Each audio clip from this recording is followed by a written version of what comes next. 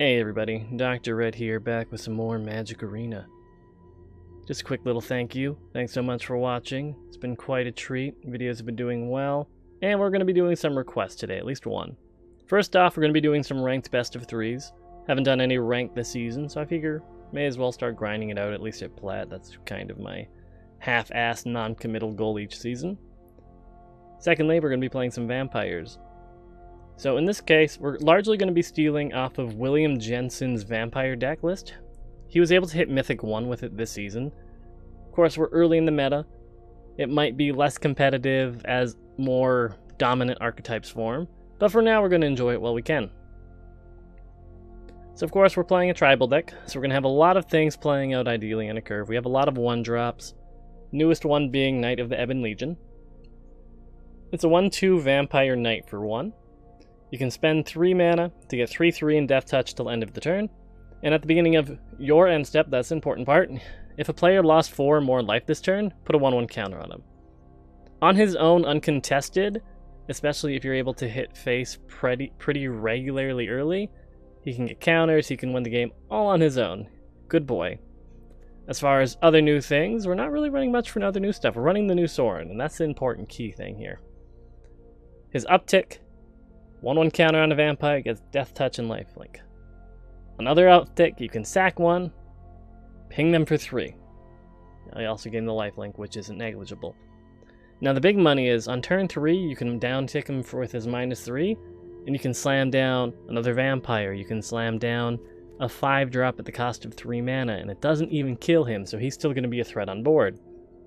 So assuming you manage to get the Champion of Dusk out, you get the value of all that card draw, ideally before your board gets swept by a control matchup, all that fun stuff. Let's see, now as far as cards I do not have, there is supposed to be a core 2019 Ajani in here. I'll just show the cards so you guys know who I'm talking about here. Let's see. In this case, it's 4-cost walker with 4 loyalty, counters on creatures, very similar to what we've seen before.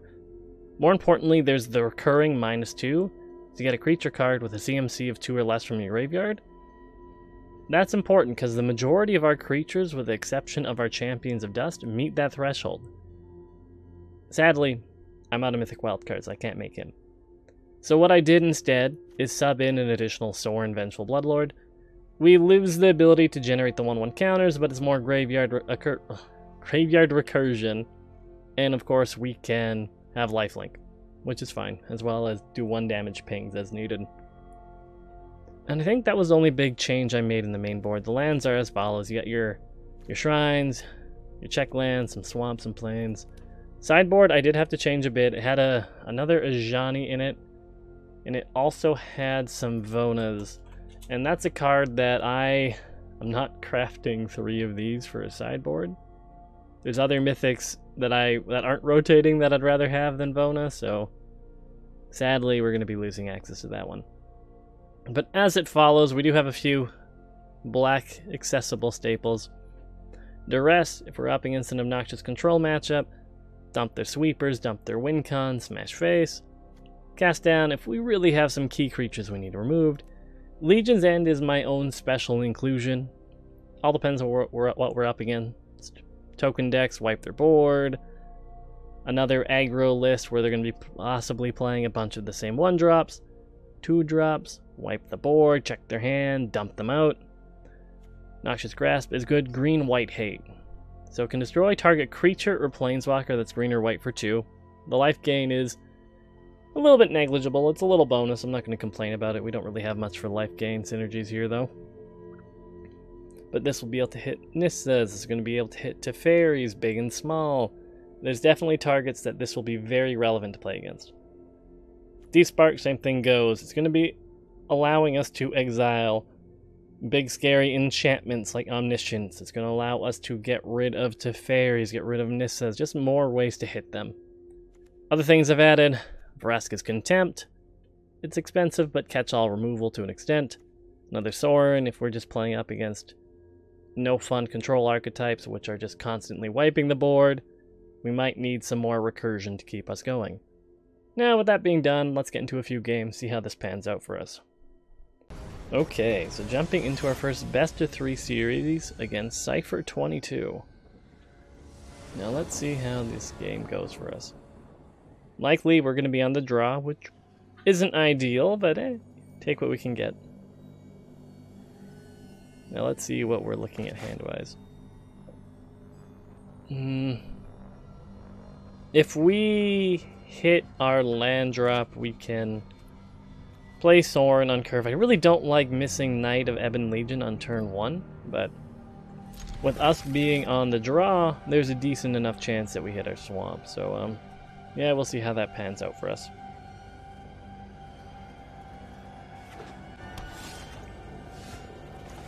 Sadly, doesn't look like that's going to happen, but we are still going to be able to play Knight of Ebon Legion into Champion of Dusk.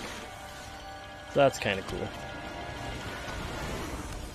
And hitting that 4th land drop lets us play Sorin as well, the Vengeful Bloodborne. Bloodborne? A Bloodlord, there we go. We're up against a nice Esper opponent who very well might Thought Erasure us, that's fun.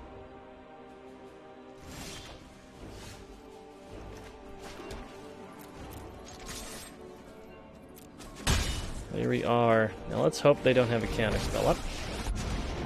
You picked a fight with an ancient vampire. We're just going to be lord. slamming down the champion now, getting a couple cards drawing out of it.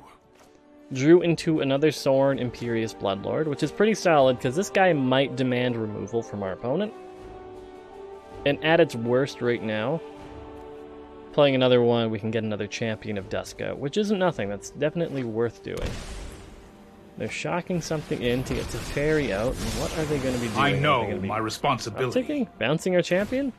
Here goes nothing. Fair enough. Now what we can do is put a counter on this boy. I bestow a mighty curse. Going to be getting rid of their Teferi. Only time will tell. And I think we are pretty content just getting down a Legion's Landing and a Godless Shrine. Depending on what happens next turn, we very well might just slam down our Sorin Vengeful Bloodlord. They don't have double black, so they won't have Cry. Yeah.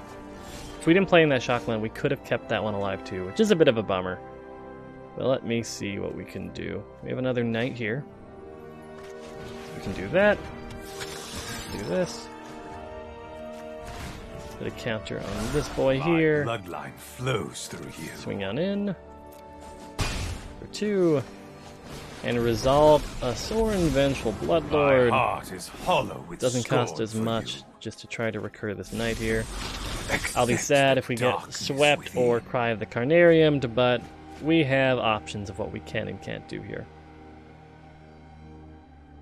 Like, we have the potential to pump both of our Knight of the Ebon Legion this coming turn. Just with our available mana. Definitely should have done something with the Sorins first. So we're flipping our Legion's Landing, which is very good against control. So we're just going to pump 1. He's probably going to respond to that in some way, shape, or form. He's going to Mortify 1. There we go. We're still getting 6 in, which will get another counter on our Knight over here. They're not low enough that either of this is super relevant to us. So let's just spread out our counters here. Get some pinging up. The weak feed the strong. So yeah, Knight of the Ebon Legion is getting pretty scary. We did have a Cry of the Carnarium. Thankfully, we got our creatures above the point where that can remove them. It does look like our opponent is missing his second swamp here, which is good for us. So let's see, what do we have? 1, 2, 3, 4, 5, 6. 1, 2, 3, 4, 5, 6, 7, 8. We have access to 8. So again, spreading out our counters here a little bit. But a taste of my power. Let's just get this Legion Lieutenant down. Doesn't look like opponent has anything they can do here. so we're just going to get a big whop in with our Knight of Ebon Legion. Like I said, for a 1-drop, the fact that it can, if you flood out as much as we did, still do something for you, it's pretty amazing. Now, what do we know about our opponent here? They are playing an Esper control list. They're probably going to be running walkers with the Oath of Kaya. So let's just board in our duresses. Now, let's see. What dies if they look at it funny here? We like our Legion's Landing. If we can flip it, it's a recurring threat. Protection against board wipes. Adanto's really good. D-Spark has a home. What do we cut? Now, what doesn't interest me in what we are running here? It's hard, because I really like everything, except Duskborn Sky Marcher. I feel like that's one of the deck's weakest cards, to be quite honest. I think we are fine going down. A Sorin. Legion Lieutenants are pretty weak. They don't really let us end the game early. Maybe we'll drop a Duress. Yeah, this seems fine to me. I'm not really 100% sure how I'm supposed to be sideboarding in these matchups. There was definitely the option for the Noxious whatever to remove target blue or green creature / walker. Or blue or white? Green or white? Yeah, I think green or white. Now let's see, for drops, ideally we hit a land drop, but this is a pretty aggressive opener. It does fall apart quite horrifyingly to board wipes, so we'll have to play that by ear. I would like to see another Plains here. Thought Erasure, what are they going to get rid of?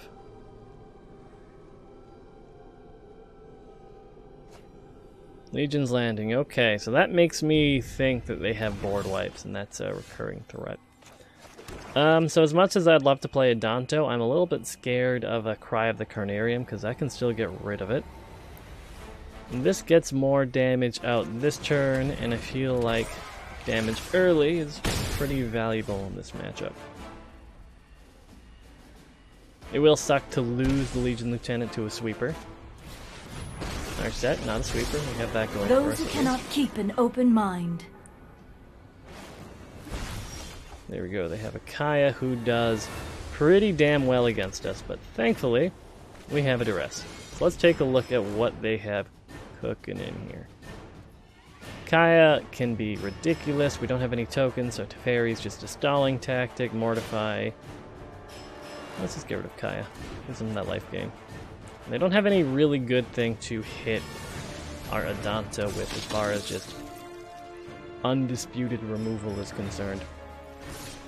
We don't have access to anything for card draw currently, so I don't really see the need to full-on waste extra damage killing their set. Ah, the top deck Cry of the Carnarium. That's a real blow to us, not gonna lie, you guys. It's okay. I wouldn't say we have straight gas, but we have playables in hand. Downside is our token here. There's a decent chance they just play their 3 fairy, bounce the token, get their card draw, go from there. Almost guarantee that's their course here. I'll show restraint. Trust me, I have a plan. plan. Card draw, makes his land drop, I'm assuming. Champion of Dusk, not something we can play currently, sadly. Don't want there to Fairy getting in action, and I'd like to be, or at least have D-Spark available to us at instant speed.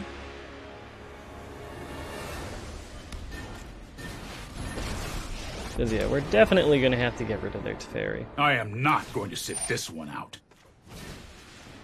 That makes me think, with them down taking just off the cuff like that there's a decent chance they have another one or a backup Teferi available to them. This is one of our better top decks. If you threaten Innistrad, Plus, at least the Champion of Dusk welcome to replaces the family. Forgot about Narset. At least the Champion is a 4/4 body that is relevant. You're gonna down take our Champion my of the Dusk? responsibility. Okay, Reverse. All right. Now let's see. I'm not super keen on this line of play. but I think it is quite important for me to take away their win con. I have other obligations. Damages insight, it's going to help us find something else, but so far they've gone through 2 Teferis, is it? I think 2 Teferis. Yeah, so we have that going for us at least.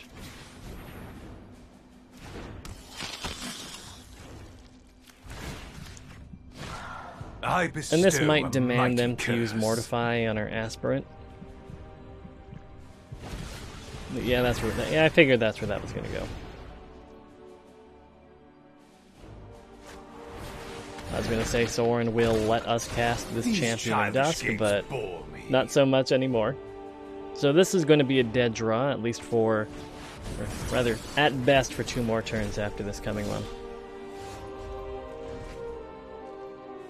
And that's assuming we hit back-to-back land drops.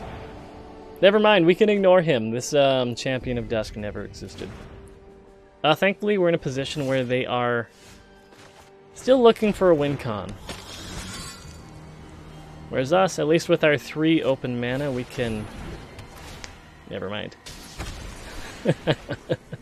So far, they've had removal for every threat we've played. This isn't a fight you can win. And now they are going to be able to recur Oath of Kaya. Yeah, I think we scoop this round for now. Yeah. I feel like there is technically still a chance for us to come back, but it's, to me, not worth it. Now, what would I change in my current list here? The issue is I can't play the game of does or doesn't die to Cry of Carnarium, because everything we have, with the exception of Champion of Dusk and Knight of the Ebon Legion after it's gotten a counter, does. So, not great for us. Potentially we want our other Soren just for more recursion, but if we don't, no, I think we're fine with 2 for now. Let's see. What do we want? Noxious Grasp over... What would we get rid of here? We don't really have too many mortified targets outside of this Kanto.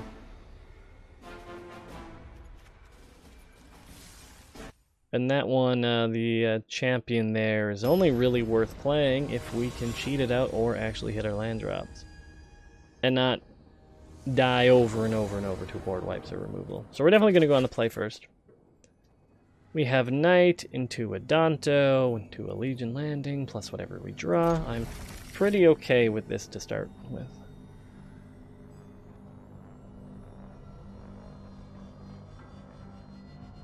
If nothing else, we can almost guarantee, based on the removal package they run, that we will at least get 1 swing off of our Vanguard, and that's assuming they just have Cry on turn 3.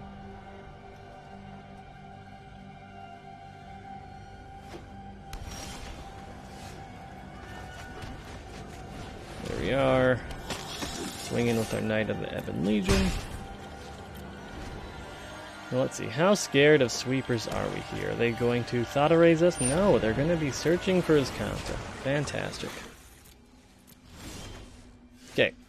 So currently, we have to figure out. We can get 3 in face and up to 4. So we can do 7 this turn, which I don't really think changes much of the game for us. I feel like it's more important, especially with us just drawing to more land now than we did all of our last game, to at least try to get it so that Legion flips.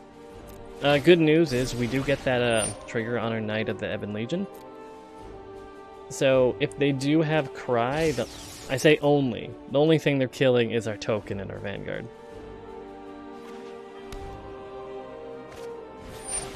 Oath of Kaya. Okay, that's probably going to be hitting our Knight there, huh? Yeah, bummer. Okay, not for nothing. We are definitely flooding out a little bit. But unless they resolve a Narset, we're going to be getting some good card draw off of our Champions of Dusk. They don't quite have double blue for her yet, though, so that's good.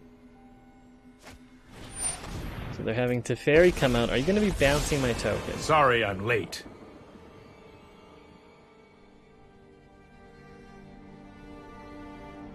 Yeah, that's a hard choice to make, because the token you kill forever. This is Don't worry, hitting you I pretty got hard this. and pretty reliably. Now let's see what we have available mana-wise. I don't want to give them the ability to recur Oath of Kaya. I know we're healing them here and taking the shock to the I face. suppose that's how it was meant to happen. But I'm hoping this is enough card draw. Just keep us going in this one. Because we'll have access to 7 damage to face this coming turn.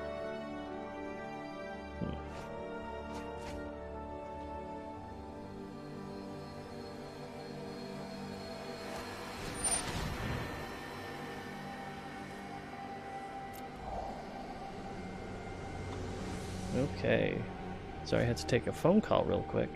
So it looks like they're getting rid of our other copy of Champion of Dusk. They must not want us to refuel too hard.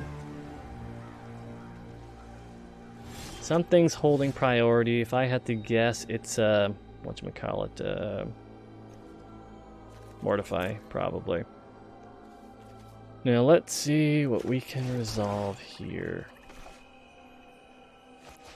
Is it a counterspell?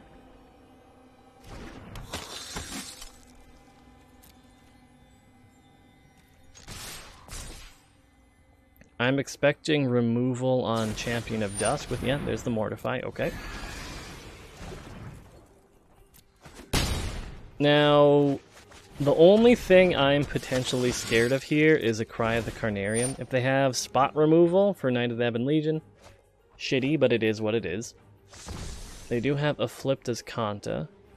Are they going to be main phasing that? Nope, Teferi's going up. Trust me, you'll thank me later. See, is he going to bounce the Knight? I'm okay with that, man. No, I am not making this up as I go.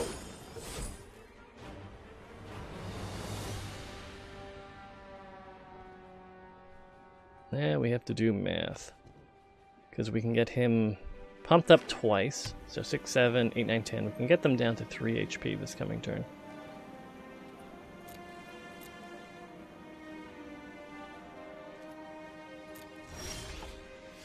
And that's assuming they're not holding up Mortify mana. Yeah, I'm going to have to go under the assumption that they have mana for Mortify available. That's what's holding priority. Because they can't do anything with this Kanta currently.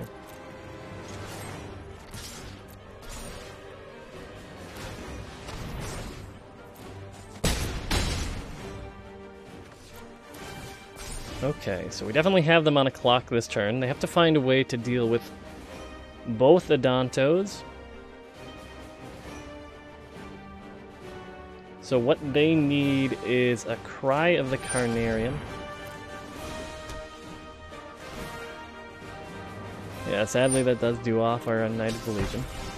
And buy them another turn. Yeah, definitely should have thought of the importance to holding up that pump defensively.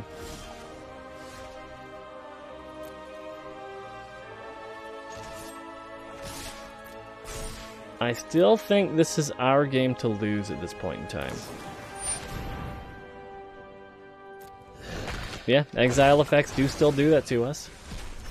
And the life gain is annoying, still. Downside about D-Spark is it's instant, and their Teferi is kind of becoming a problem. Here we go. I am probably going to have to remove Teferi, otherwise it will just Oath of Kaya, hit my face, heal for 3, yada yada yada. They're gonna Thought Erasure.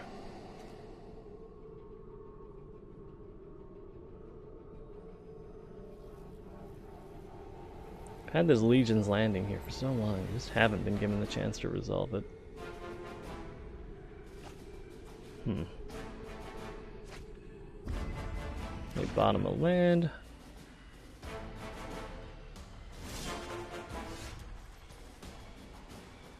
Well, let's see. Would love to kill Teferi. That would be swell.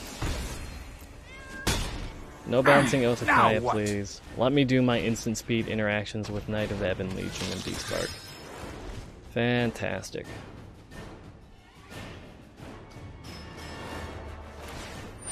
Their main phase is canting, which is very good for us.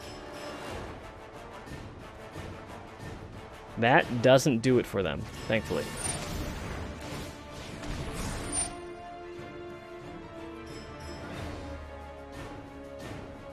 Now let's just PM them with our Dante real quick.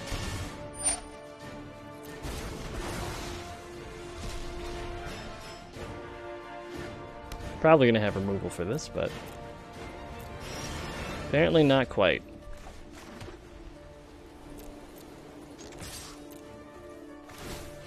We're gonna do that. We're gonna do that. One land short of having lethal, but at least we still have D-Spark available to us. Kaya's Wrath does Kaya's Wrath thing. Okay. This is getting fun. I'm enjoying this. They have Insight. They have Escanta. That'd be pretty cool to draw some specific creatures here.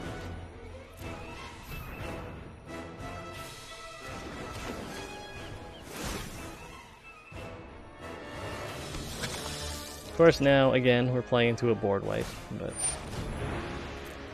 see what they are able to find. At least Champion of Dusk goes over Cry of the Carnarium. Another Oath of Kaya. Another Oath of Kaya. Oh, it's a bummer. They're going to be able to hit both. Should I get rid of my own Champion of Dusk? I think so. Sorry about this. I should be muting this while I do streams. Do not disturb, please. I will do Risk of Rain with my homies later. Oh god, I fucked up the timing on that. Cool. I will have this is fun. revenge for House This is a Markov. good time. I am loving every minute of this right now. So we're gonna pay 1.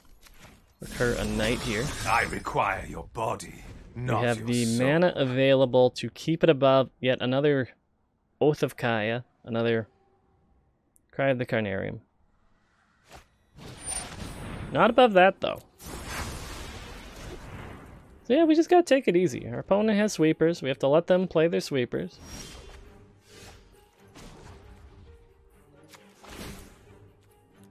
This is probably greedy. I probably should just be going for a harder to remove threat. I demand Like one of servitude. our just back-to-back Adanto Vanguards. But I feel like they are running out of answers. And this could potentially end the game in a single turn.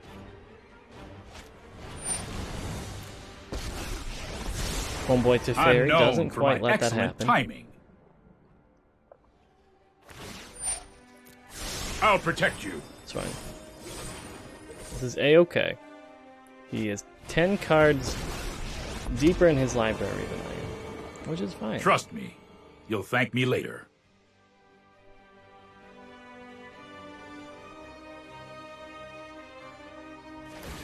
I can only We need imagine to move how many quickly. misplays have actually made proper so far. The big one being just botching basically everything. Now let's see, what can I do here? Damage-wise, swing in for 4. So that would be 2 damage in, get him down to 4. Oh, I think this is lethal here.